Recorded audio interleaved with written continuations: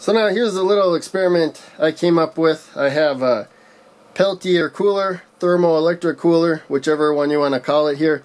And the point of this component is when you run current through it, one side heats up and the other side cools down. Generally you use the cool side to cool something.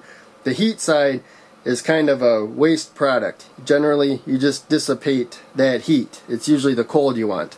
But in any case, if you heat one side up more than the other, you can also generate a little bit of electricity. You can do the reverse of what it's normally used for. So I just figured we take a little look at how much voltage and current we can produce. So this is not going to be a drastic change. I'm just going to take the temperature of my hand versus the room. So of course my hand's about 98 degrees, the room's about 70 degrees. And you can see if I just set it here, we don't get much, about 1/100th of a volt. And so that's 0.017 now, so almost 2/100ths of a volt. Now if I push it into my hand, of course the other side will heat up more than if it's just kind of set there. And you can see we got to about 0.04 volts.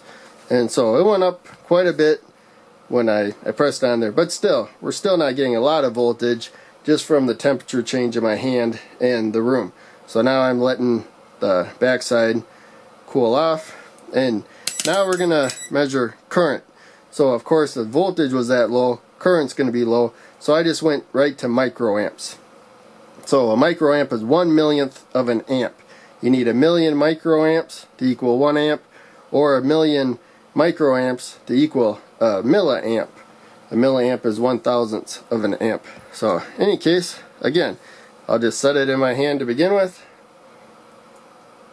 And you can see, looks like I'm probably going to stop at around 80 microamps, in that range. So I'll press it again to heat it up more. And we've been stopping at about 1/3 of a milliamp, about 320 or so microamps. And it looks like it pulls the heat out of my hand a little, and that it goes down.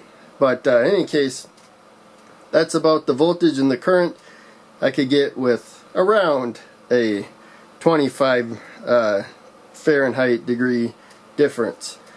And so later on I'll come up with some other test. I'll try to heat one side and cool the other side, see what we can produce. But in any case, you can see it's not very much in this case. And so at this point we definitely won't use it to generate any electricity. But it is pretty cool, you can generate a little.